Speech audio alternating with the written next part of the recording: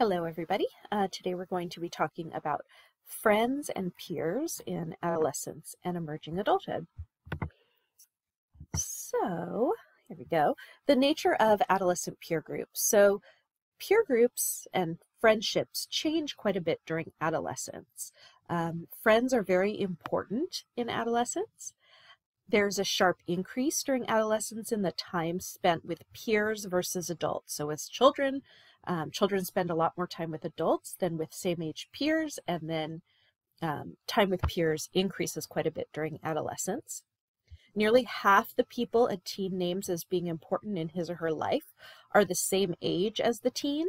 Again, peers being very important in a teenager's life. Peer groups begin to function much more often without adult supervision, right? Adolescents start to go to the mall by themselves without an adult, or go to the movies, things like that. And then there's increasingly more contact with peers of the opposite sex. So while friendships in late childhood tend to be more based on shared activities, adolescents are more likely to be friends with people who they feel can support them and give them kind of intimacy in terms of relationships, sharing details of their lives, and being there to support each other. In terms of the change in friendships during adolescence, it's brought on by a number of things that are changing from childhood to adolescence. So cognitive changes, right, are happening as a individual moves from childhood to adolescence. Thinking becomes more abstract and complex, and that influences the nature of relationships. They can be deeper and more complex types of relationships, as opposed to just, oh, you like to play soccer, so do I. Sexual maturity also is happening, and that's changing the way in which peers interact with each other. And gender plays a role. Girls tend to have more intimate friendships, where boys still tend to emphasize shared activities.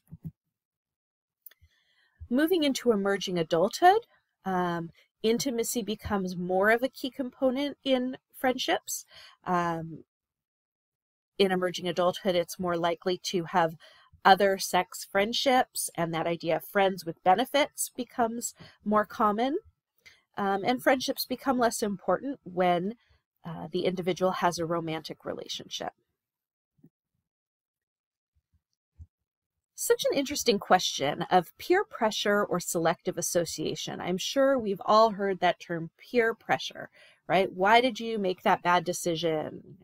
Right? Why did an adolescent do something that perhaps they shouldn't have done? Was it peer pressure? Or this idea of selective association? That's a term you may not have heard before.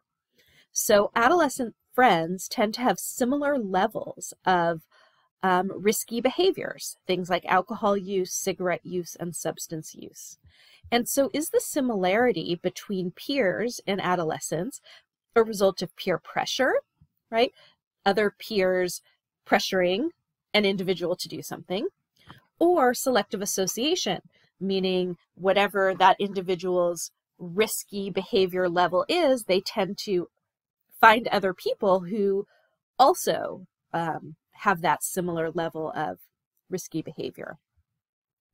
So there is a correlation between adolescents' report of risk behavior for themselves and their friends. They perceive their friends to be similar to themselves. And there is research evidence to show that this selective association is happening, that adolescents are tending to look for other peers who are similar to them in these behaviors. Peer pressure to participate in risk behavior was ranked low in level of influence. So actually the idea of peers pressuring an adolescent to do something is ranked pretty low in terms of why an adolescent does some sort of behavior or another. But we still do know that peer pressure plays a role, particularly in young adolescents. They conform more to peer standards than children do. And this peak of peer pressure and peer conformity is around 8th or 9th grade. Then between 14 and 18 years of age, adolescents start to develop the ability to stand up for what they believe and resist peer pressure, and that becomes of increasing importance. Which adolescents are most likely to conform to peers? Adolescents who are uncertain about their social identity.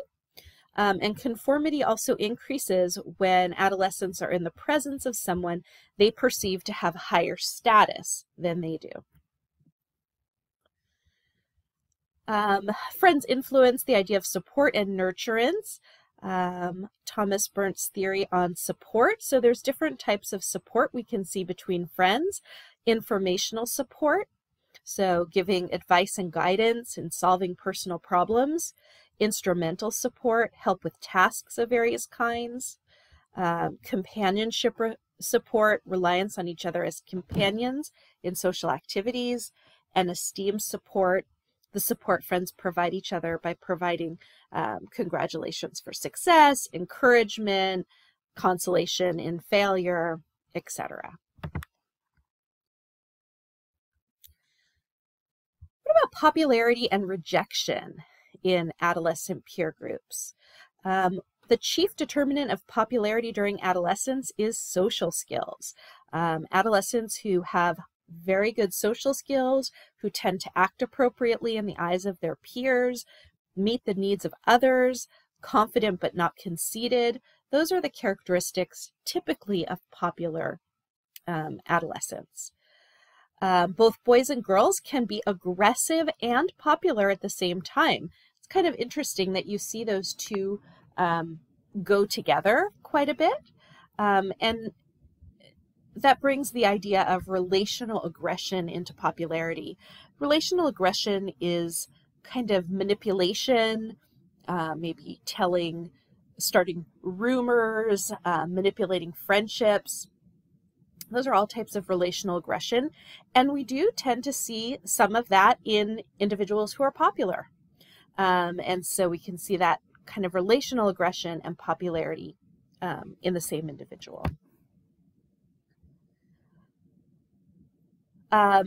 In terms of boys and girls, we see boys being more physically aggressive than girls. And girls, as I said, can act aggressively toward peers, not only physically, but more often in that relational aggression. And so here's a quote: "Unlike boys who tend to bully acquaintances or strangers, girls frequently attack within tightly knit friendship networks, making aggression harder to identify and intensifying the damage to the victims. Within the hidden culture of aggression, girls fight with body language and relationships instead of fists and knives." I think that's a great quote, and it really shows how, even though we think of aggression and bullying in the physical way, that relational aggression is just as devastating, if not more so. All right, the nature of adolescent peer groups: cliques versus crowds. So cliques are small groups defined by common activities or just by friendship. So we've known each other for a long time, we're in a clique.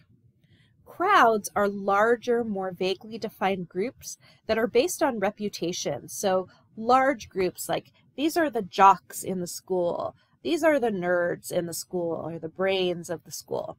And so it's a big, more vaguely described group, and not everybody in that group knows each other. Crowds help adolescents locate themselves within the social structure. So very often, middle school, high school, they're large schools. And how do adolescents tend to find their way? Well, they might start to gravitate toward a particular crowd, right? Groups of people who are similar to them. And teens gravitate toward the crowd that fits their interests, and disengage from a crowd when its interests deviate or diverge from their own. Distinct crowds, like goths or brains, may be a vehicle for helping teens find their own kind in a large, anonymous high school. So you can sort of maybe remember back to high school and trying to figure out, right, if you were new to high school, I started a brand new high school in 9th grade, how do you find out, you know, who you're going to be friends with? Well, you maybe start to gravitate towards people who seem to have similar interests than you, these larger crowds. People who are isolated from the in or popular crowd, that can lead to unhappiness or depression. The structure of cliques and crowds change over time. During adolescence, the structure of crowds becomes more permeable and less hierarchical. So earlier in adolescence, people stick very much with their own crowd. And again, think back to your high school years. And then as they develop and make their way towards later adolescence, those crowds become less structured. People start to intermingle more, right? The jocks will maybe hang out with the brains, and I'm putting all of that in quotes, right? And people are starting to see each other for who they are, as opposed to kind of the crowd they hang out with. So those changes allow adolescents more freedom to start to change crowds, change their status, etc. What makes some adolescents popular? So there's a lot of research on popularity, sociometry. That's a research methods in which students rate the social status of others. And this starts in, they do this research in elementary school, where children are given a list of all the names of children in their class, and they write who's the most popular, kind of rank them all the way to the least popular. And certainly there's a lot of this research in adolescence. And so what leads to popularity? We talked about social skills, physical attractiveness, high intelligence.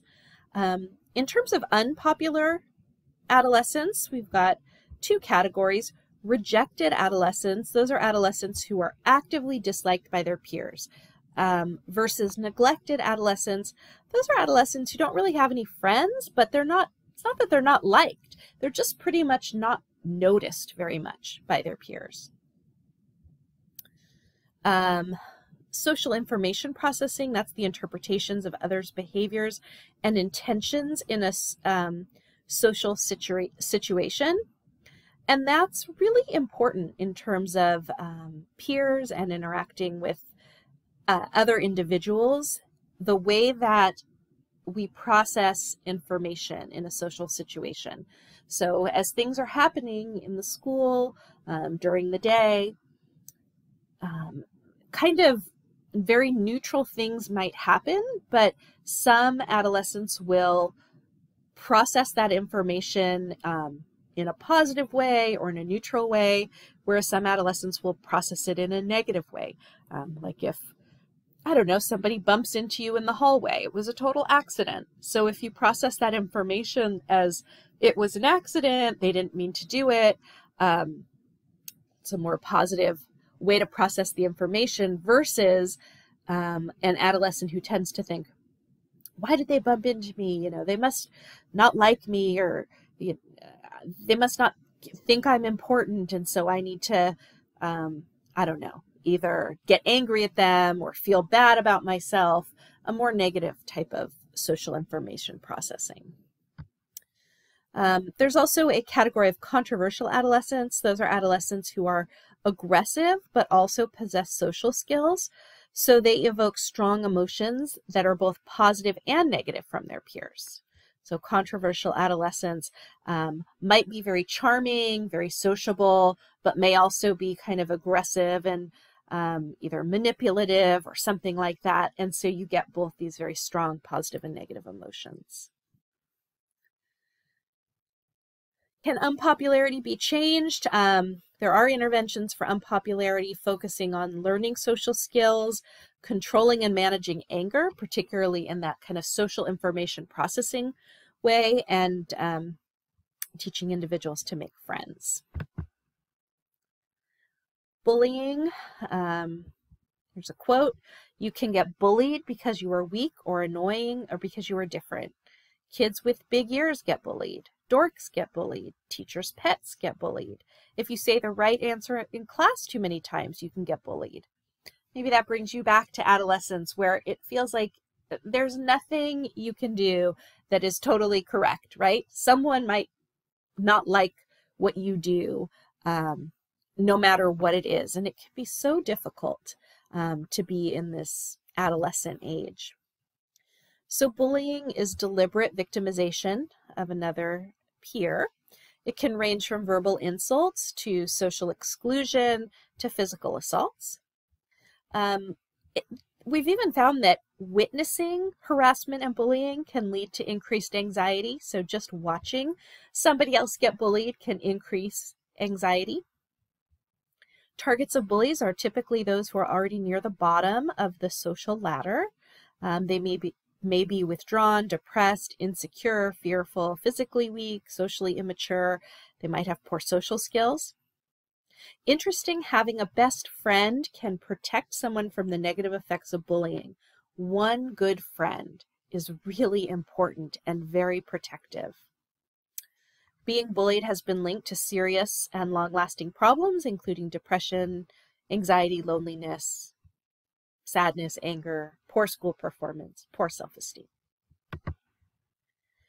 Bullies tend to be aggressive, hostile, think of themselves as attractive and popular, even though they're actually disliked. Bullies run a greater risk of becoming delinquents, criminals, and substance abusers, but not always.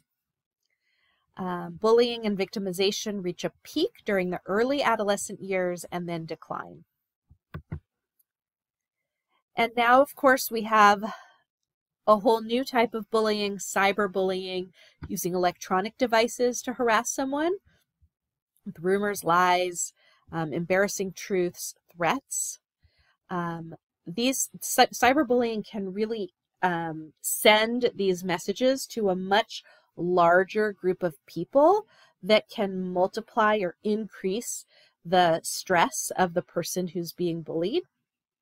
It's also emotionally easier to conduct. It kind of removes or puts a little distance between the person who's doing the bullying and the victim, as opposed to having to say something to someone's face. Typing it into a text message or social media app is sometimes less difficult, and so it can occur more frequently. All right, thank you very much, everybody.